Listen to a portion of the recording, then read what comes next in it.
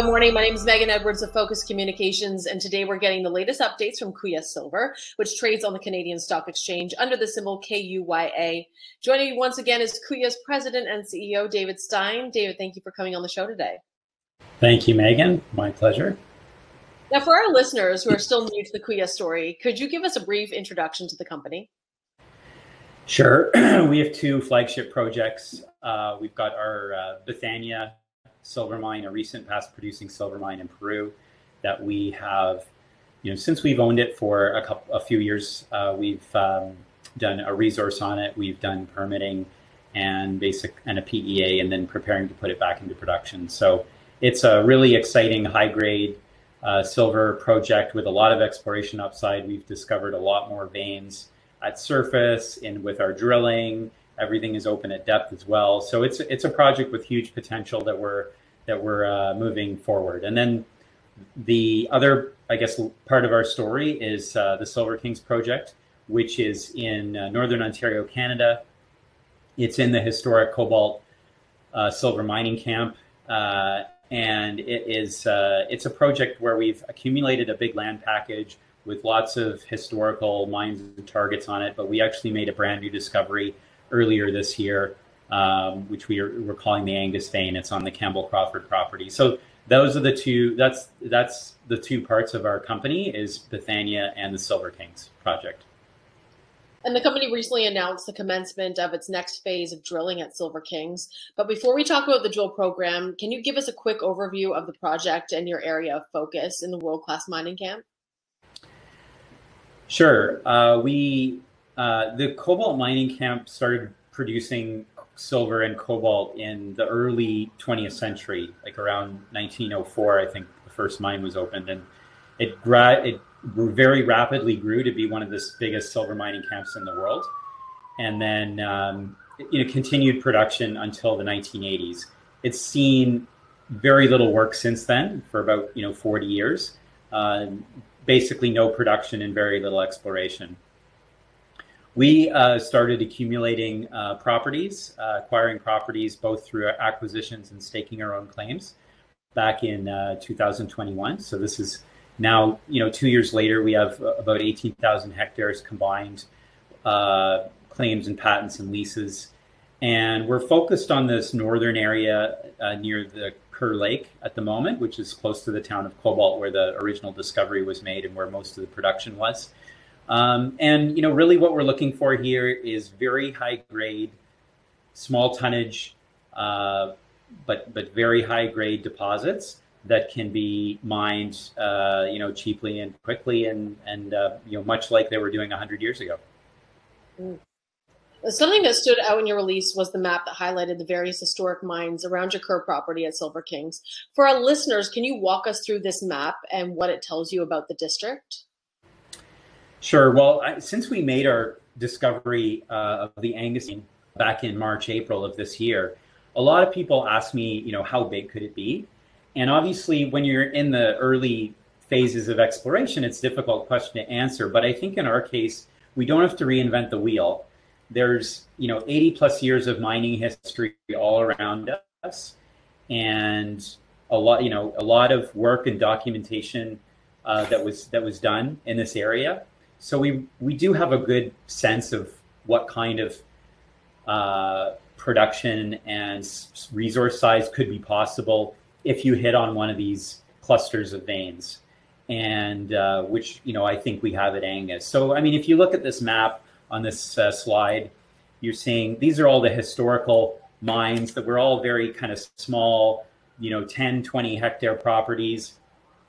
And some of these produced tens of millions of ounces, 20, 34 million ounces. The O'Brien property, which is a little bigger, produced more than 40 million ounces.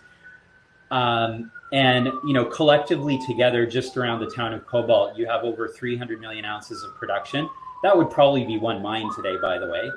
And then around the Kerr Lake area, where most of the property that we own is located, you've got over 60 million ounces of historical production there.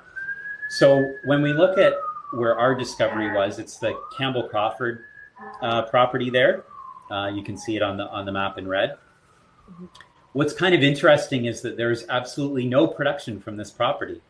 And there's no production from Air Geode either, which is the one next door to it that we have, that we're exploring now as well. And why was there no production? Well, because the veins were covered by several hundred meters of overburden there.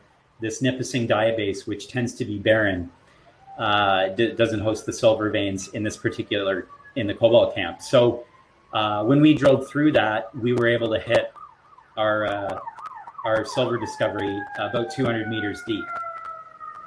So as mentioned, Kuya just commenced a 6,000 meter program. Can you discuss the focus of this program and any additional targets the company will look to be testing? Yeah, our focus for this program is going to be on fleshing out the Angus vein and the other veins that we found both on surface and through drilling in our previous campaign, which was very small, by the way. So we have the Angus vein you can see on this map here, McNamara, which is parallel to it. This, by the way, down here, right at this contact, is where we hit our 3 meters of over 15,000 grams per ton silver, so more than 1.5% silver. And then on the Air Geode property, which would be just off this map, we have another vein that we've identified at surface over here called the Clark vein. So we're going to be drilling both of those at depth, try and hit them right at that contact, and then see how big these vein systems can be. When we look at the drilling that we did around the Angus vein discovery, there's a lot of not only the main vein, but a lot of structure around it that seems to host silver as well, including these veinlets that are in the wall rock. And so we really want to get a sense of all of that structure, and so that is going to be a really important part of this drill program. And it's really going to take us from sort of an anecdotal discovery, is what we had in March, April of this year, with a couple of drill holes, to now, fleshing out how big could it be, the continuity of this along strike and at depth, and also whether we can find other veins that have the same kind of mineralization like McNamara and potentially the Clark vein as well. Well, thank you so much, David. And before we let you go, could you let our listeners know why they should be keeping an eye on Kuya for the remainder of the year and 2024? Sure. Well, the main reason is that we're going to be really, really active on multiple fronts, and that means that we can create a lot of value by, for example, drilling out the new Angus vein discovery in the Campbell-Crawford zone at Silver Kings. We can add value at Bethania, both through exploration and development there, bringing the Bethania mine into production, and then also getting after some of the other targets we have there, which we haven't done any work on, over the past year. So we have, 2 or 3 different ways that we can add value for our shareholders. We're not just a single sort of exploration focused company where there's only really one path forward. We have multiple paths to create value, and I think that makes us a really unique investment opportunity in the silver space. Well, thank you again for your time today, David, and we look forward to having you back on with additional updates soon. Thanks, Megan. My pleasure.